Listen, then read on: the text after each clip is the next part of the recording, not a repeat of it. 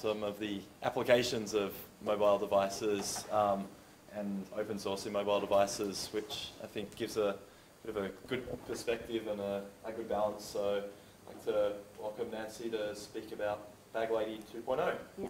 Hi everybody. So my name's Nancy Mauro-Flude and I'm doing a PhD at the Tasmanian School of Art in the Electronic Media Department. So my background is performing arts and electronic art, so I might say some things in different ways than a lot of you probably are used to saying them, so feel free to ask me questions and bear with me on my probably amateur technical explanations. But so I'm going to talk about the project. It's a prototype I've been developing called Baglady 2.0, and yeah, it's basically a performance tool for streaming on the fly, but it has many different levels and probably can be implemented not just obviously for performance but also for tactical media situations. So it kind of has two levels in that sense. Yes.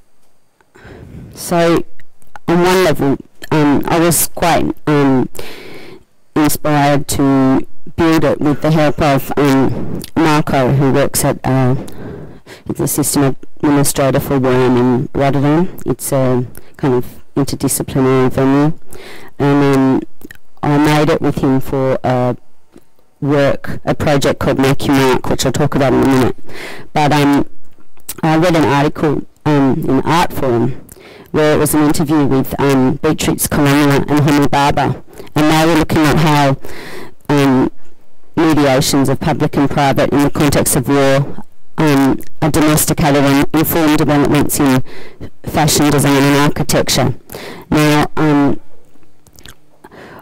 obviously, in a sense, when the images and audio are captured and I upload them to the server, they're once checked to see if they've uploaded properly, and then they're deleted. So the device actually only doesn't hold any of the data. So basically, you can kind of, no one can grab that data once it's up on the server. Obviously, if they find the server, that's another issue. But I was mainly thinking about there's a lot of places where you're obviously not allowed to photograph and capture images. A concrete example of this is at the refugee kind of holding zones in the Netherlands, where they kind of keep a whole bunch of people locked up for way too long, and you can go there, but you're not allowed to take any cameras or anything. So in a sense, apart from performance in an art context, this bag, obviously it's a bit clunky, but you could embed the camera pretty well into the makeup of the bag and make it look like some kind of brooch, and you could go along and just kind of capture and document what's going on in these particular scenarios that are kept very well under wraps. So that's the kind of tactical element of the bag. But I'll show you how I've used it so far. It was for a project called Make You Mark, which is kind of community cultural development project in Gouda in the Netherlands. And I just wanted to try it out first in that sense, obviously. But other people could, like I said, develop it for other particular tactical methods. This particular project was going around the community and getting people to make a response and make their mark onto this map of Gouda and talk about their particular favourite place in Gouda, and they'd make their mark on a caravan. But I would just, I would document this with my bag as they were going around. It was just, yeah, a simple tryout of how the device would work. So as you see here, it's just capturing images, and also here, but you can't hear it, is the Cortado audio recording. So that's the front end. I'll just talk about it technically for a minute, and I'll show you how it grabs all the images, and then we make this animated GIF.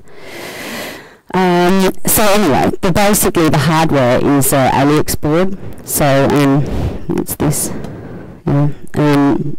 Like it says, mini Euro card format. It's 500 megahertz processor. Obviously it's got VGA, USB, and I run it on a 12 volt battery, which is neatly can fit in the bottom of the bag, and that runs actually, so far it's run for about 5 or 6 hours. And obviously there's no screen, so that's, I wear headphones and use this, use automated audio bash scripts. So number one is connect to a wireless line. Obviously it's working with open wireless networks, which in Australia so far I haven't really found any to test and work with, because it's there's not so many around, which is another conversation. But yeah, so number one, it probes the network to find a wireless connection. Number two is disconnect, and number three is start recording the audio and video, in this case motion JPEG, because I'll talk about that future development. Number four is stop recording. 5 is upload, and 6 is upload check. So basically it goes up to the server, checks everything on the hard drive, and then deletes all the data in the hard drive. And anyway, and then number 999 is reboot, and 30 is shut down. So this, I've recorded all these audio, so I wear headphones and I hear what's going on, which is sometimes good, but sometimes there's a few bugs with it, because it often stalls and things like that. So anyway, as the Alias board, you can plug a wireless card into it, and a pigtail external antenna. There's an 8 gig CF card, and the GPS element of it I haven't really quite implemented, but it does work with it. So it's Linux from scratch with an Epix kernel and audio streaming and Dark Ice as a client. And at the moment, it's a UVC video module. So the front end, as you saw, was a Cortado player working with Google Maps here. So mapping it to the location of where I collected the data on the Google Maps.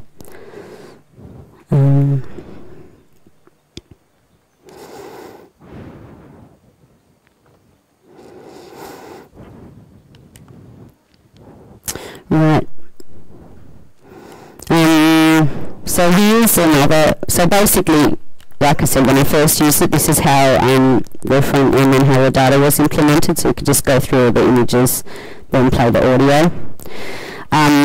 Then when I was doing some more testing at home, obviously not at the street, but as you can see, so there's like a bunch of motion JPEG images that have been collected. You would hear it, but you can't, but there's a Cortado audio player playing from the stream. So it's audio streaming at the moment with motion JPEG, not quite video, but maybe I'll get to that bit, and maybe people have some suggestions, some experts here. And obviously this is the animated GIF you can see here. So that's the closest I can get to video yet. Right. So the issue at the moment, well, there's a few issues. So So sometimes when I'm just waiting for an audio prompt with the headphones, it just won't play anything, and I don't know what's going on if I don't have a monitor. You can see. So here I'm like listening for the audio prompt. I've got my headphones on, and I'm operating the remote keypad. But if I just don't hear anything, then I don't know what's going on. So I was thinking it would be good to implement maybe a tiny little LCD monitor somehow. So then at least I get a snapshot of the screenshot to tell me where it's at. Yeah, I'm using a Logitech 9000 webcam. And at the moment, I've got even though it has audio capacity, I'm using a separate audio one, so I haven't got them to work in tandem. But at the moment, the reason there's no video stream is that the raw video file format from the Logitech camera isn't supported, and yeah, so the latest version of the UVC video module doesn't compile. So maybe someone knows about this. I'd be pleased to know. So yeah, either I find another webcam that works for video for Linux, but it's the problem with the CPU levels for such a board as well. So even if I could video stream, I don't know if the video stream would handle it. So that needs to be tested too. So yeah, maybe I'm not necessarily going for high quality, but drop the resolutions a bit. That's as long as you get the information basically that you need to get.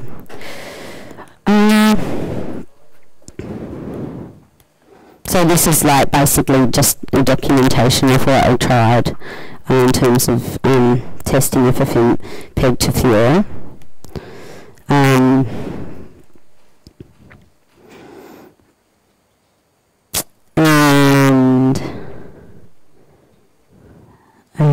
Yeah, okay.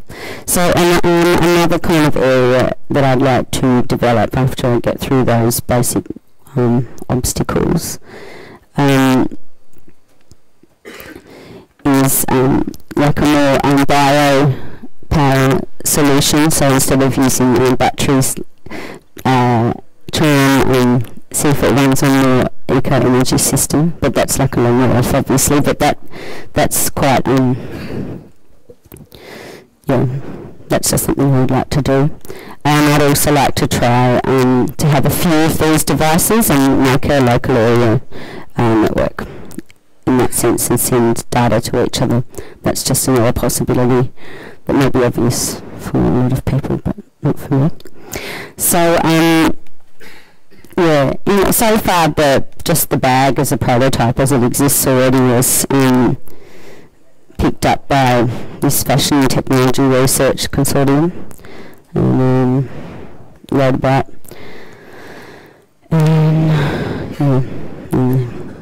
NYU's interactive telecommunications program, and people have been asking me if I want to make commercially, but I'm not really interested in that. It's more an experiential project, just for not necessarily for fashion, but it's like a spy bag disguised as a fashion object, so you can take images and sound and documents what's really going on. As I said before, so this theorist Marco Tobias Schäfer picked up on what I was talking about basically and said, the bag can serve as a personal recording device to capture one's daily life, to record conversations, log geographical data and take images, or it can be used as a tactical medium in an urban space.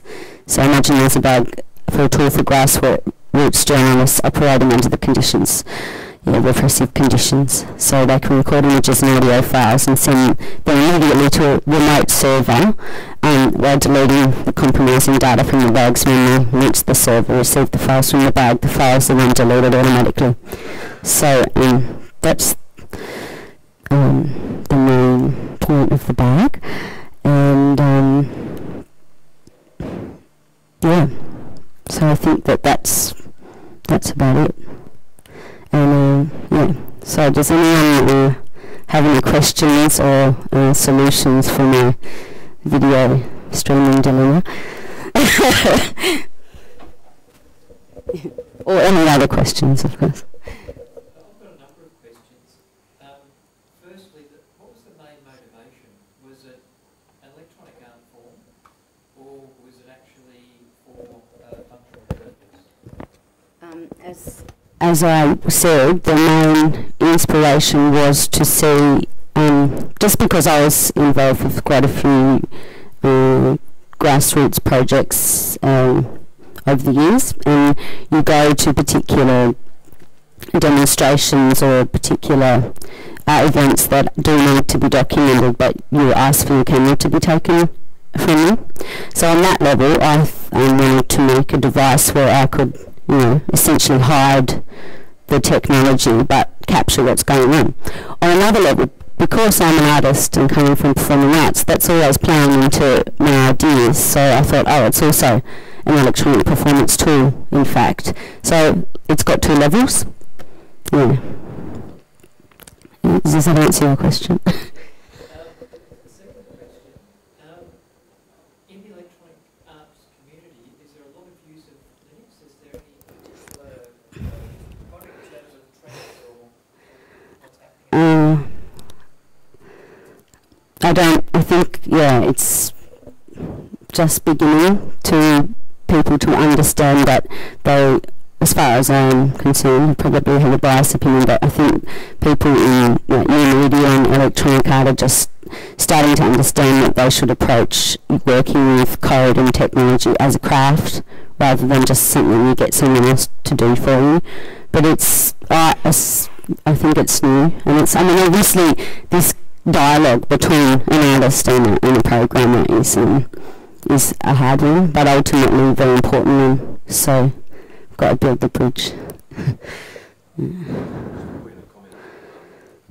are actually quite a lot of embedded devices like this in use in music around in Australia and also Europe.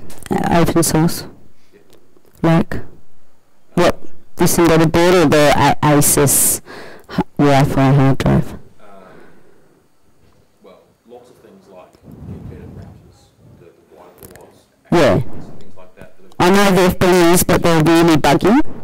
And this is the next, I think anyway, this seems much more stable than those ASUS boards.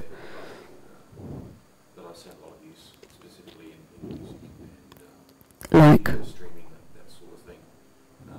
If you have a look on the net for things like there's quite a few articles on that.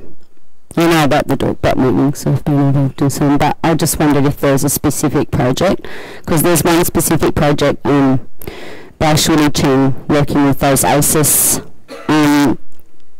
routers, the wireless, routers, but they were, there's a lot of problems with them cutting out and so forth. So I wonder what you mean. Well, I've seen a lot of access points used for this kind of project. Mm-hmm. A lot of the community wireless projects in Europe do these kinds of projects. Like in Berlin, they use a lot. Yeah, in Freeform. They Yeah. use a lot as well. Mm-hmm. In Adelaide, we use Yeah. these sorts of things. So you can get video streaming over the network on one of these? How? Well, we can talk later. We have a wireless network around the city.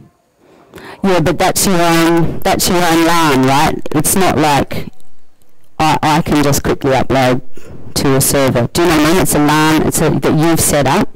So say if I don't have that LAN, if I'm in a particular location and I don't have my community LAN to go to, that's what I'm trying to get at. I'm interested in quite everything, but I'm also interested, say for a tactical device, there's a location I have to go to, but my community don't have no Wi-Fi Wireless Amsterdam community node there. Do you know what I mean? So if that's an event that happens quite quickly, there's no time to just set up a your own wireless network. So this I don't think is. If that's been done, let me know. That would be great. But I don't think so. Mobile side of the instant network, you running there with a bunch of gear and all those links back to the existing network. Yeah, but as in, Meshing is happening. yeah, I understand that, but I don't think that what at the moment, what I was talking about, I'll say it technically so I can make myself clear, is this bit. So you can set up, like you said, yeah, for sure you can set up like your own LAN area, but what if I just wanted to go in myself and upload stuff to a server?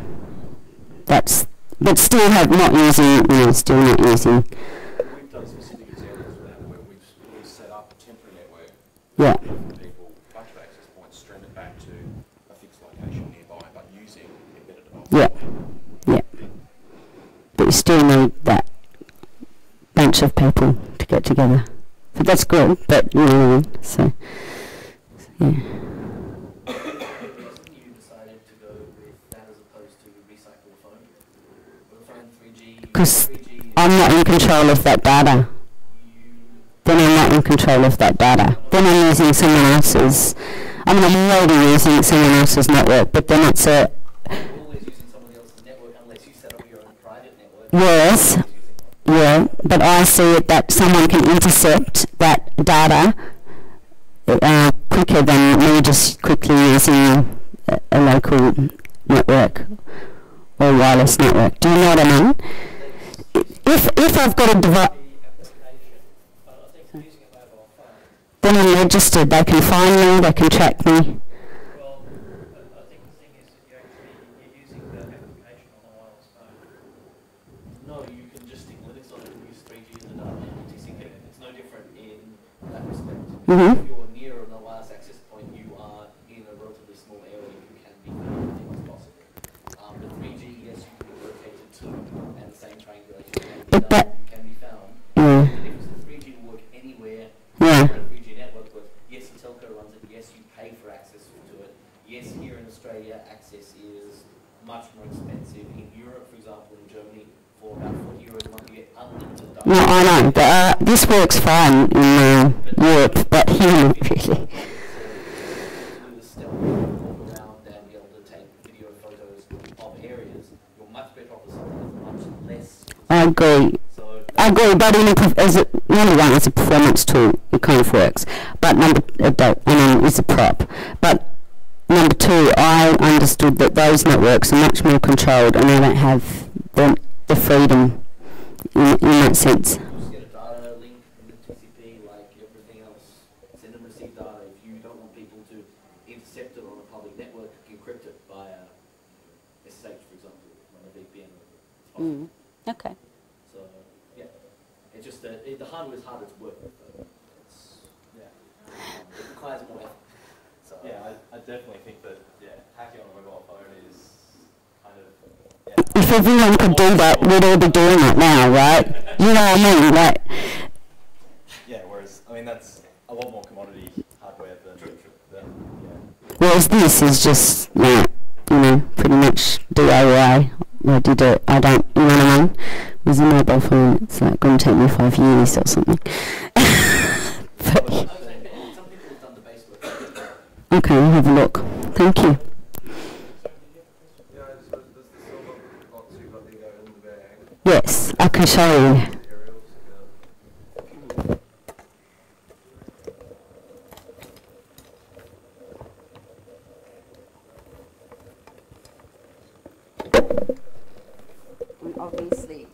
Obviously, if I was really to use it, I'd have to cover up the cables and everything, but I think you get the idea.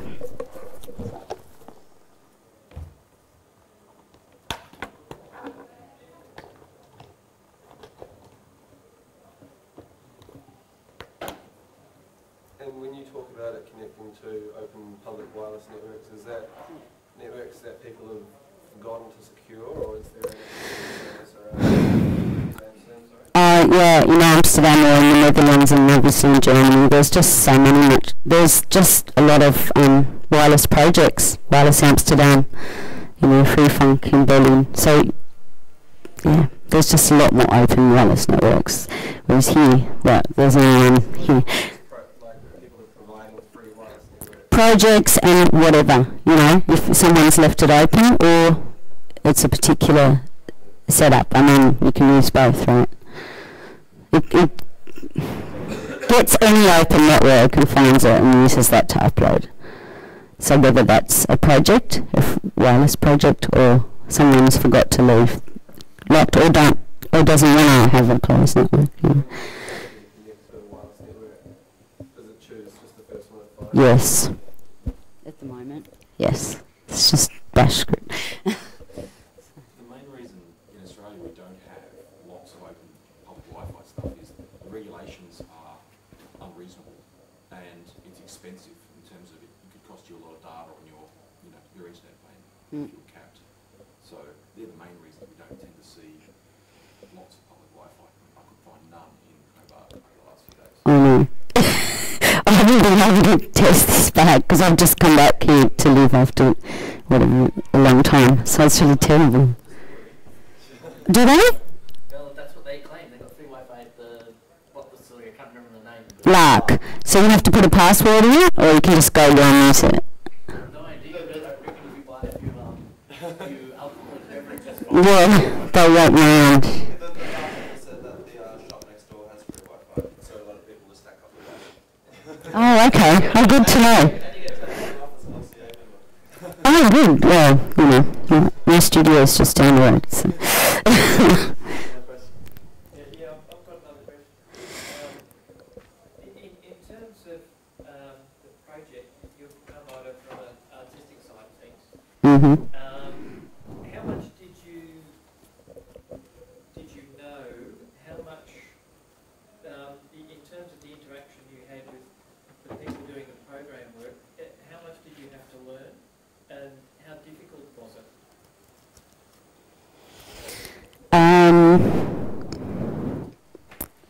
Well, it was more like I was just sitting there with a friend over a few weeks and doing it, and I mean, I've been,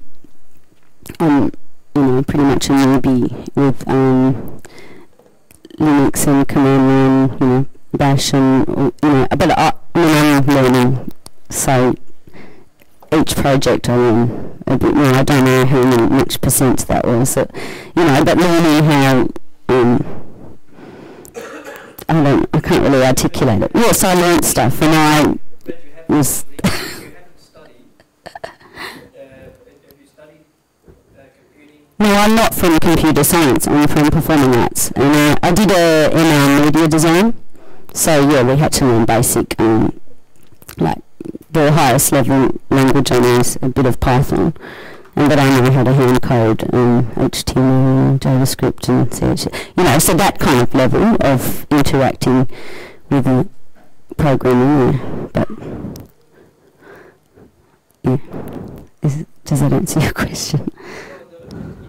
One of the interesting things from my perspective is as someone who is not a techo, who's actually looking at how to put together technology themselves and try using it. So just interested to see how much more of it we can expect people to be picking up as they start looking at it. I'm not sure.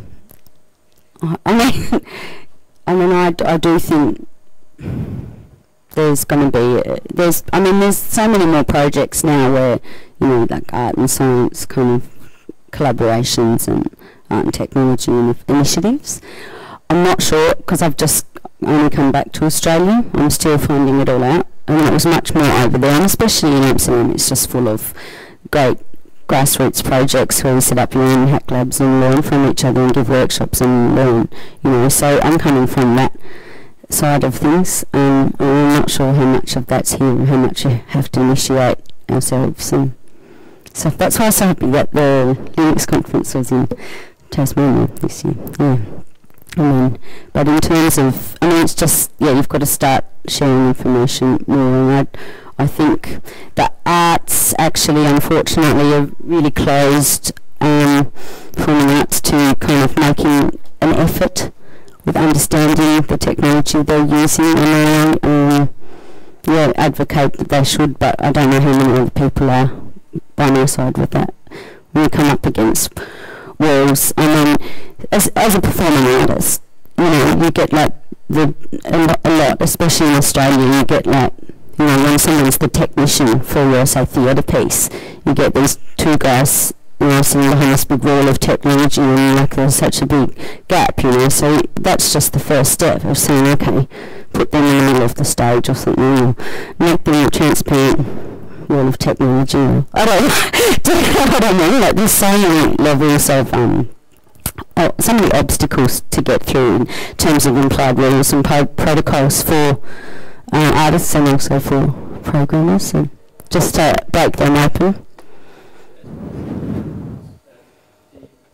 The other thing that's I'd be interested to know is in terms of the legal issues, because The privacy issues of that. there's Yeah. laws of privacy and things over in Europe very well. In some ways they're different. I'm not sure what they're like in the Netherlands.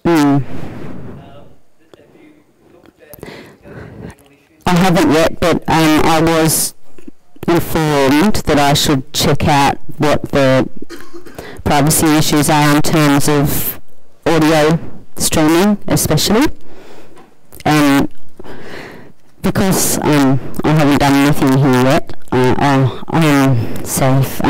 But yeah, I understand in terms of recording audio without telling the agent, there's big issues with that. So yeah, but so I'm aware, but I don't know what they are.